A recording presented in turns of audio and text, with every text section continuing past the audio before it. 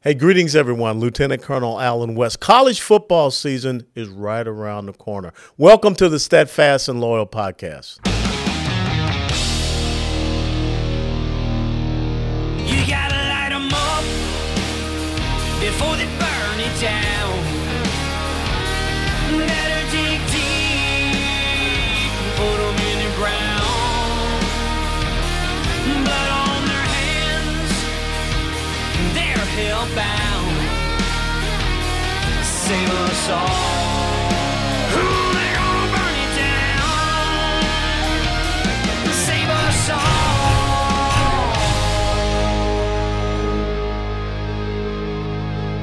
before they burn it down. Hey, ladies and gentlemen, welcome back to the Steadfast and Loyal podcast. And the theme for the podcast this week is federalism. And as I stated in the monologue that you will be seeing, a lot of people don't understand that word federalism, and that shows how the lack of literacy we have about our Constitution and relationship between the federal government and our states. But one young man from down in South Florida, Mr. Elad Hakim, is an attorney and columnist. His articles have been published in the Washington Examiner, the Daily Caller, the Federalist, American Thinker, and other online publications. He is also a regular guest on One America News Network's Tipping Point and has appeared on Newsmax, The Dave Weinbaum Show, and Real America's Voice. Elad, thanks so much for joining us here on the Steadfast and Loyal podcast. My pleasure. Thanks for having me on. I tell you, this is a great, article that you wrote, and I'll just start off with the first portion. In the Federalist number 45, James Madison wrote, in part, the powers delegated by the proposed Constitution to the federal government are few and defined, and we talked about that, Article 1, Section 8. Those which are to remain in the state governments are numerous and indefinite. Notwithstanding Madison's famous words, President Joe Biden and Democrats in Congress are trying to systematically invalidate and or usurp some of the rights belonging to the individual states in their quest for unfettered power. Tell really the crux of your argument here in this article that you brought forward. Well, the gist of the argument is, and I brought up two examples, the two most recent examples are one, voting, and two, abortion. And, real quickly, the Constitution sets forth that issues regarding voting, the time, place, and manner with respect to voting belong to the states. It's specifically in the Constitution. It allows Congress to kind of get involved, but when Congress does that, it's relatively infrequent. Normally, it's up to the states. So what did the Democrats do? The Democrats went ahead and proposed H.R. 1, the Voting Rights Act. Yep. And what did it do? The Democrats at that point tried to federalize the election system. They tried to take away the constitutional rights that the states have to determine the time, place, and manner of elections and to federalize them. So I bring up that point of the article. And then the second point, and kind of the more recent and more pressing point, deals with abortion. Everyone was going gung-ho over the Supreme Court's recent ruling in Dobbs. I should add a couple things. One, I've never seen more people mischaracterize the holding in Dobbs. The Dobbs court, the Supreme Court, all the Supreme Court said was, hey, the issue of abortion is not in the Constitution. It can't find a home under substantive due process. It can't find a home under the Equal Protection Clause. And because of that, the Supreme Court basically says, hey, it's not in our jurisdiction. It belongs to the states and the state legislatures to decide. Great. So what do we have then? Shortly after that, Democrats went ahead and ironically, they blamed Justice Thomas for trying to codify. And just so your audience understands, Justice Thomas issued a concurring opinion in which he said, I agree with the majority opinion, but I would take things a step further. I don't believe in the notion of substantive due process. And because of that, I recommend that we reevaluate some of the other rights that we've held fit under substantive due process. For example, same-sex marriage, the use of contraceptives. And he didn't call for getting rid of them. He called to reevaluate them and see if we can find a different home in the Constitution to hold that they're valid. But it can't be under substantive due process. So after that, Democrats went ahead and now they're trying to codify abortion. So again, they're taking an issue that the Supreme Court specifically said this belongs to the states, and now they're trying to codify it. And it can make a difference because, you have the supremacy clause and you have issues where federal, if there's a disagreement, so to speak, between a federal law and a state law, the federal law typically trumps the state law. So, for example, let's assume that a state has an abortion law that says, okay, after 15 weeks, you can't have an abortion. If the codification goes through and it says no, after any anti-abortion law that says 24 weeks or before that is invalid. So then you have an issue where you have a state law conflicting with the federal codification, and it's going to create a problem. So in those two instances, you have cases where the federal government is just trampling on the rights that are given to the states. Well, the interesting thing is you bring up the supremacy clause, but as I read the supremacy clause, as long as the federal government is following the Constitution, then yes, what they are, handing down is supreme over the states. But if they're doing things that are not constitutional, and obviously the Supreme Court has made a decision saying that you're coloring outside the lines with this, and this has to go back down to the states. And so they are ruling according and interpreting the law. And so if the federal government all of a sudden, and this is what I think the real issue is, Elad, is that the left believes in ideological rights. They don't believe in constitutional rights. They believe that their ideological agenda sets the stage for, how everything should be, and it should come down from on high. And that's the big issue. And so let's kind of start going back to the voting rights issue, because all of a sudden in the John Lewis Voting Rights Act, and this was kind of comical because John Lewis was my congressional representative growing up in Atlanta, they're telling states that, we're going to do everything by universal mail-in ballots. We're just going to mail out, unsolicited ballots. That's not in their purview. As a matter of fact, you drill it down below the states, it's really counties that are executing, elections. And so what makes them feel, other than the fact that they want power control, that they can just push aside the Constitution, push aside the 10th Amendment, where it clearly says that those powers not specifically delegated to the federal government are reserved there to the states and to the people. And I don't see running elections, one of the things, going back to Article 1, that's under the purview of the federal government. No, you're 100% right. And I think that the primary reason they're doing so is because of the breakdown of Congress now. And I should add, unfortunately, they have the blessing of some Republicans, which is very unfortunate. I mean, I don't know how often you see, short of someone like Joe Manchin, how often are we seeing Democrats splinter? It doesn't happen very often. No. But unfortunately, we have Republicans that are kind of giving them their blessings on some of these issues. But it just highlights again how important it is now, come November, to get out and vote and to try to change the balance of power in Congress. Otherwise, we're going to systematically be losing or eroding our constitutional rights. I mean, look what's happening with the Second Amendment. Yes. The Republicans and Democrats kind of came up with some sort of bipartisan bill, although I'm surprised that Republicans did that. And what happened? The begging question was, okay, you came up with this bill. What's going to happen when the next shooting happens? The next shooting happened, and what happened? It was predictable. They're calling for more regulations. Mm-hmm. So it's consistently trying to erode the Constitution, the constitutional rights. They don't, for some reason, they don't believe in the Constitution. Now they're kind of creating it as they go along. Yeah, I say that lots of times they believe in a court institution. When they can't get their way through the legislative process, they just run to a court.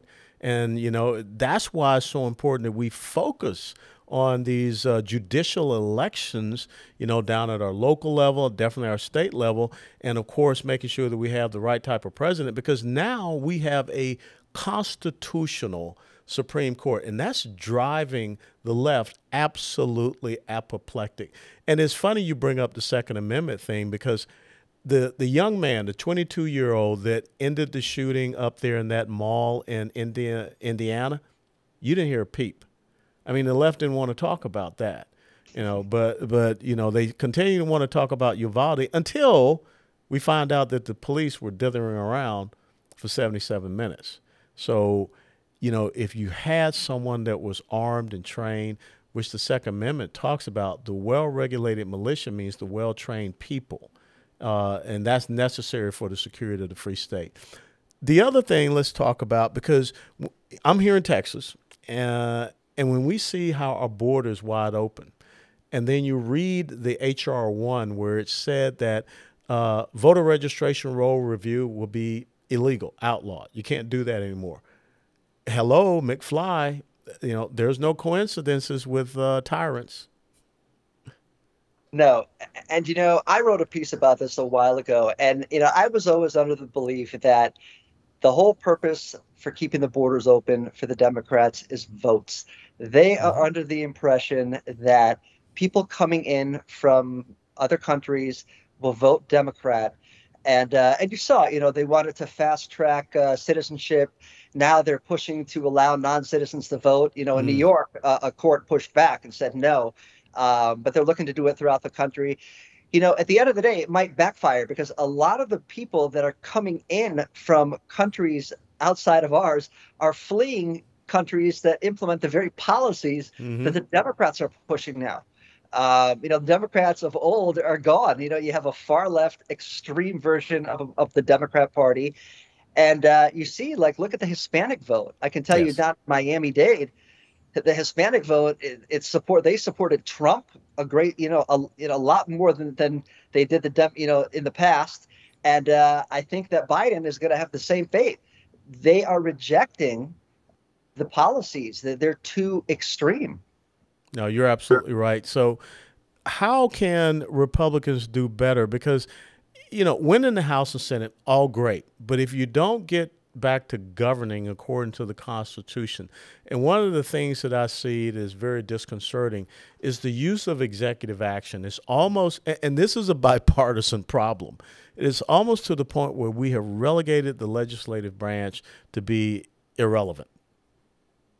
Absolutely. I agree with you 100%. And it is something, like you said, that is utilized too much and too often by all presidents. And, you know, your readers have to understand that, or your listeners, that an executive order is not, so to speak, a law. No. Biden came out and issued an executive order when it comes to abortion. And I think all it really did was kind of try to appease those far lefters who were who were traumatized by the Dobbs decision. But it doesn't, so I agree with you. It's not law. And I think what's going to happen is that once the Republicans, assuming they do take over, they're going to shred that executive order or get rid of it. But what can Republicans do? Listen, I don't think there's much they can do now. I mean, even if they do very well in November, I think the best they can hope to do is to kind of lame duck Biden until, the next presidential election. I mean, it's going to take some time to get out of what he's done. And, my biggest concern, you hear this talk of a red wave. I just hope the elections are fair. I mean, I know that states are passing all these laws, but, the laws don't mean anything if people don't abide by them and people don't enforce them. And, not to kind of touch upon a sour subject, but you do worry. I do worry about that. I mean, you worry about it. You hear too many examples of things going on throughout the country. And you would think that given what's going on in the country now, you can't imagine that Republicans wouldn't do well. But we've seen stranger things. Yeah, when you talk about the ballot harvesting and all the other little chicaneries, the drop boxes that are out there. And it reminds me of the quote that's attributed to Joseph Stalin: "It's not the person that casts the ballot that matters, it's the person that counts the ballot that matters." And so hopefully we've corrected this. You know, let's close it out on another issue where I think federalism has to be restored, and that's in our system of education, which now is a system of indoctrination. And, you know, the federal government has no jurisdiction and purview when it comes to education. That's not something that's an enumerated power to them. But yet, what they always do, they create a department, and therefore they think that, well, we created an agency, so now we have control over it. And when I look at what is happening in education in the United States of America, and parents are pushing back, this is a great opportunity for us to talk about that right balance with the 10th Amendment, because that's why you have school boards at the local level. Correct. And, you know, I think that my home state, the state of Florida, is the perfect example of a governor pushing back against efforts to, you know, to implement wokeism and to sexualize our children. You know, I don't know how much you know about what's going on in Florida, but Governor DeSantis has really pushed back. You know, they labeled, you know, whether you mean the "Don't Say Gay," you know, bill? Yeah, the quote unquote "Don't Say Gay" bill. So they are really pushing back and trying to give the power back to the parents. Yes. You know, parents now have a right to see what their kids are going to be learning in school. Parents have a right to see what books and materials are kept in libraries at school, and that's the way it should be. I mean, they are trying to take the place of parents, you know, the left, and it's insane what is happening. And I think that many states should replicate, at least red states. There's no chance blue states are going to do it, but red states should replicate what Governor DeSantis is doing, because it's having a profound impact in Florida. Well, the nature of socialism is to nationalize production, you know, every aspect of our lives. And that's what you see happening, from, you know, forcing us toward electric vehicles, what's happening with our economy, what's happening with food. I mean, you name it. And so that's why I think that, you know, what you wrote was so important. And how can people follow and, you know, see some of the other things that you're writing out there? I mean, your website, what have you? Find me on Twitter, so long as I can still have a following. Elad Hakim. Otherwise, Thoughtfully Conservative on Facebook. And otherwise, just look me up, you know, if you have any legal questions. Well, I really appreciate you, because, you know, the thing that the left will say is that young minority people should not be conservative, or even old black guys like me should not be conservative. So I think that we're starting to break through things, because you're right. The people that are coming here are coming and escaping countries where they had that centralized planning and control. They don't want that. So I think that it could backfire, but we have got to have effective communications, and that's why your voice is so important, and what you're writing and what you're talking about. So I really appreciate you taking the time to be on the Steadfast and Loyal podcast, Elad Hakim, and God bless you and God be with you. Thanks so much. My pleasure. You got it. Take care. Bye-bye. Bye. Ladies and gentlemen, thank you for tuning in to the Steadfast and Loyal podcast, and just a special shout out and thanks to Elad Hakim of Delray Beach, Florida, and him talking about his article about federalism and restoring that right relationship. So please hit that like button and share us with your friends. God bless you, and thank you for watching. Before they burn it down.